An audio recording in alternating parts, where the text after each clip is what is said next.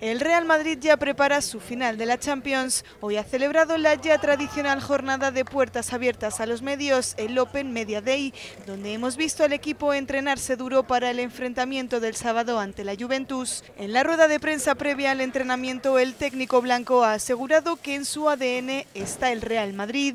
Siempre voy a estar aficionado a este club toda mi vida, porque es el club de mi vida. Yo creo que tengo el ADN del Real Madrid, esto seguro. Después de Zidane, los jugadores se convertían en los protagonistas y saltaban al césped de Valdebebas. Entre goles y bromas, los futbolistas se preparan para el partido del sábado. Y por fin, y tras varias horas de espera, los jugadores atendían a los medios.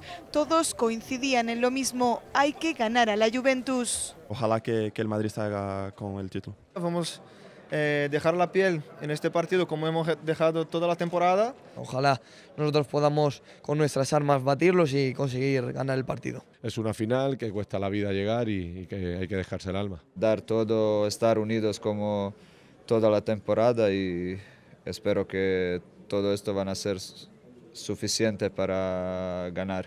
El Real Madrid se enfrentará al equipo italiano en el Millennium Stadium de Cardiff y, de hacerse con la victoria, los blancos podrían conseguir su 12ª Copa de la Champions League.